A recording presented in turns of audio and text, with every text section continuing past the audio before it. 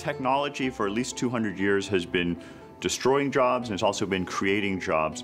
But recently there's been an acceleration around the second machine age, and especially just the past 5 or 10 years with big data and other new breakthroughs in artificial intelligence that have rapidly sped up the ability of machines to do things that previously only humans could do.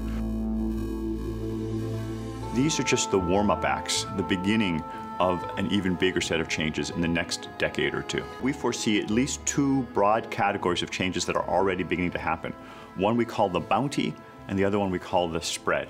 The bounty is the idea that we will have vastly more wealth and productivity and income. We have record levels of wealth in the United States and other Western countries, but we're also seeing that income distribution is spreading out. Some people are becoming much wealthier and other people are beginning to fall behind.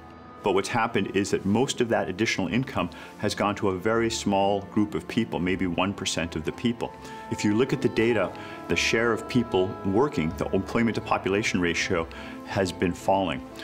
In particular, people who do routine information processing work have been hit the hardest, like a clerk or a tax preparer, a secretary. And as the machines get these additional capabilities, the humans who have been focusing on those tasks will have to find something else to do because you don't want to be competing against a machine. The good thing about the second machine age is that we're going to produce far more wealth and income. Productivity will be higher, but we will also have less demand for human labor in many areas.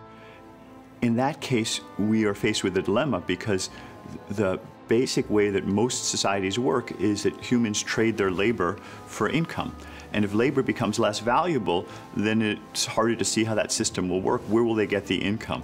Will we have to think of some other way for them to get the income? Will there perhaps be a basic income? But it's a dilemma that we're going to have to confront because it should be good news that we can create more wealth with less work, but it won't be good news if we don't make adjustments to our society and our institutions.